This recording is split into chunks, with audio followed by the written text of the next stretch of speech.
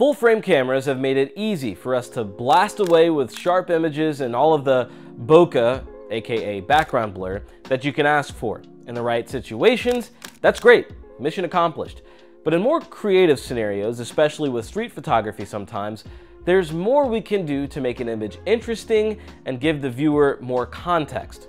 Today we're going to break down one of my favorite techniques for photo and sometimes video, adding depth with foreground elements. It might also be referred to as adding layers or just composition, and there are several ways to do it. Real quick though, before we jump in, a word of advice. Whenever I'm watching YouTube videos, especially on my TV, I always forget to click the like button when I should as the video is going along. And then at the end of the video, I've got to go back into the video. Maybe that means watching another ad and then press that like button to show love. So as a way to save you some time, if you're finding this video helpful, don't forget to hit that like button as we go along. Doesn't have to be right now, but you know, maybe in like 3 or 4 minutes when you're like, oh, this video is helping. Consider hitting the like button and helping the channel grow. Maybe subscribe too. It is much appreciated. Okay, so first of all, what is a foreground element? Shoot, what's the foreground? That's simply the front of your image. Think the opposite of the background. So a foreground element is something that appears there. In this image, it would be the sunflowers ahead of the direction that my wife and sister are walking in. What these elements do for your image is provide depth when positioned in front of your subject. When shooting with a full frame sensor, it's pretty easy to make your subject pop by shooting with a shallow depth of field. But with aps-c cameras like Fujifilm's X100 series or Micro Four Thirds cameras or phone cameras, which have even smaller sensors, it's a bit more difficult to get that subject separation from the background. So again, this is where adding to the foreground can make your photo stand out. The first way to do it is the easiest. Once you have your subject lined up, find something near you and use it toward the edge of your frame. It could be a tree, a street lamp or post, a plant, just about almost anything.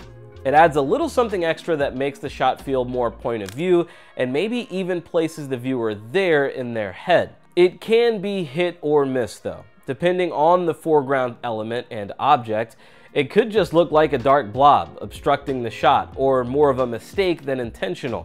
In this case, I suggest you stop down your aperture so the object is less blurry and more defined so the viewer might be able to actually tell what it is. This one is, I'll admit, a bit of a lazy shot taken with the Sigma 24-70 wide open at f2.8. I think that you can tell it's a wooden post on the left side of the image, but if I'd stopped down a bit more, the post would be more defined and give the viewer a little more context. So it just takes being a little bit more intentional this way. The next way to add depth, especially if your subject is lower to the ground or sitting down or a pet, is to bring your camera down to that level and allow the ground or whatever's in front of them to draw the viewer's eye into the subject. Sometimes it's cut and dry, like leading lines from sidewalks or stairs, shadows, or structures that appear to form a clear path. But even when that's not available, anything that can look interesting enough when it's out of focus should work. This is also a fine time to note that all of this works to train your eye, which is something that does come over time. I don't think any of us pick up a camera and just know what we're looking for every time we go shoot.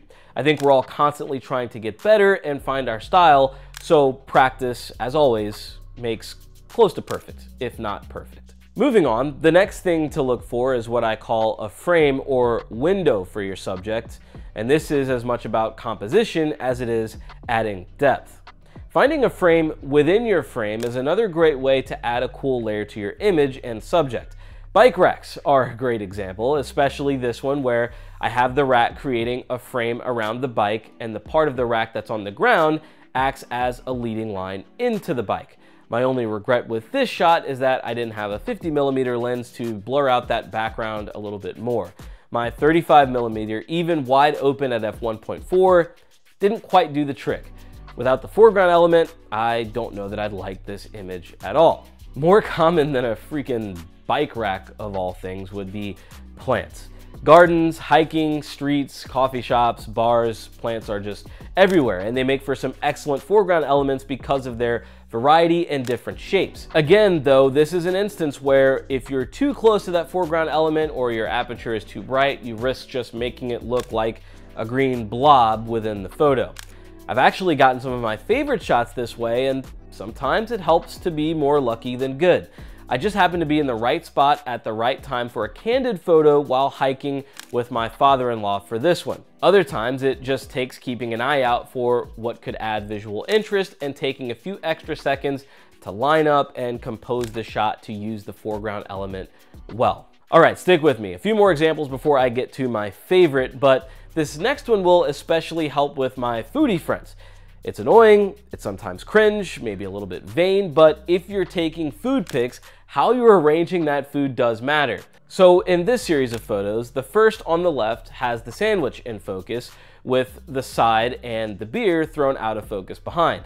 The next one has the pasta, the side, in focus with the sandwich acting as more of a foreground element, and the last one has the beer in focus with everything on the plate acting as a foreground element that is out of focus. There are subtle differences, and I don't know how well you could recreate this subject separation with a small sensor on a phone. I took these with my X100 VI, but it can help turn an average food on the table shot into something just a little more interesting. But my favorite foreground element far and away is people, probably because it's the most rewarding when you time your shot well. When I used to live in New Orleans, Mardi Gras and parades were always a great time to get these shots. When you're traveling in crowded tourist areas, it's an effective way to use those crowds. Wow, did my voice just crack? Use those crowds as an advantage to still make a good photo. It's also worth noting that it works best with medium and telephoto lenses. Think 50mm and beyond. A lot of these were taken with Tamron's 35 to 150 f2 to 2.8, and I would definitely suggest taking a look at my review of that lens if you haven't after this video. Some of them were taken with Sony 70 to 200 f4 Mark II, which I recently reviewed as well and really enjoyed. Anyway, using people to frame up your shots is a lot of fun and makes for natural, more candid looking photos as well. Especially at events, it gives the viewer a true sense of being there and within the action.